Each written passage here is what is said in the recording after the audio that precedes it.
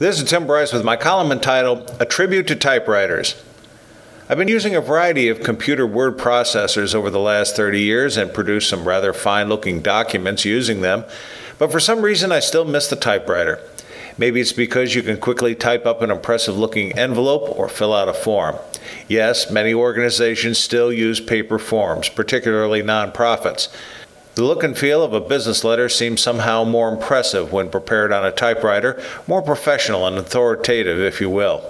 Some people have an aversion to typewriters and generally dismiss them as dinosaurs in the office. I certainly am not of this opinion, as we still have an aging IBM Wheelwriter 30 Series 2 in our office, which we would never dream of losing. We don't type a lot of letters with it anymore, but when we do, they still look first class. When compared to today's computers, the keyboard is starting to show its age, but there is a crispness in the letters it produces as well as a smell, which I attribute to the printer ink and carbon paper which was used to develop duplicate copies. In most companies today, you're expected to print an adhesive label to put on an envelope, which pales in comparison to an envelope with a typed address. It looks rather impressive with a touch of class, something you do not see much anymore in the corporate world. I learned to type in Mrs. Weldman's class during my junior year in high school. Most of us typed on manual typewriters, where pressing a key forced a metallic arm to rise up and strike the paper with a letter. Only a handful of the students in my class were allowed to use the electric models, which didn't require as much oomph in pressing the keys. Our teacher would often have us perform 3-minute tests to monitor our typing speed and accuracy. Repetitive exercises forced us to improve in both. For example, the quick brown fox jumped over the lazy dog.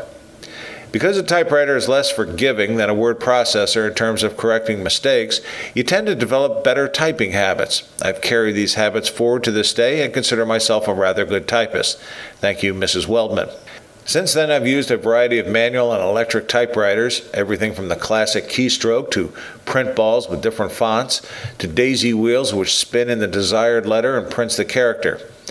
As good a typist as I consider myself to be, I thank God somebody created correction tape and liquid paper.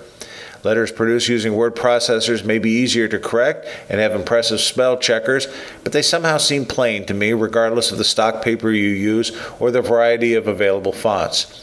There's simply a feel to a typed letter that makes it seem more important. Maybe it's because it takes more effort to create a typed letter, and by doing so, it means the typist is more thoughtful of the person who will receive it. To me, it's just plain classy.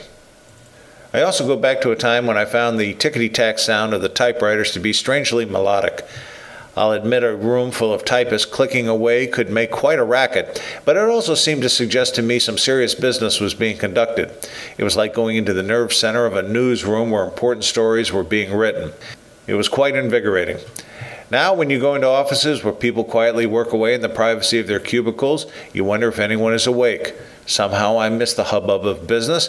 It felt like something was actually happening. Surprisingly, there is a bit of a renaissance going on with typewriters these days, and it has somehow become hip to be seen as a struggling writer who lugs a portable typewriter around. I think it's an Ernie Pyle kind of thing.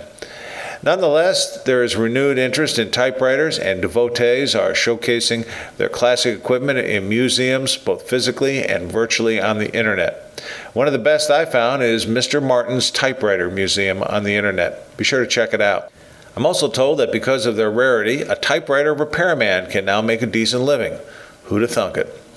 Like music, fashion, and the media, we tend to develop a close association with the technology of our youth.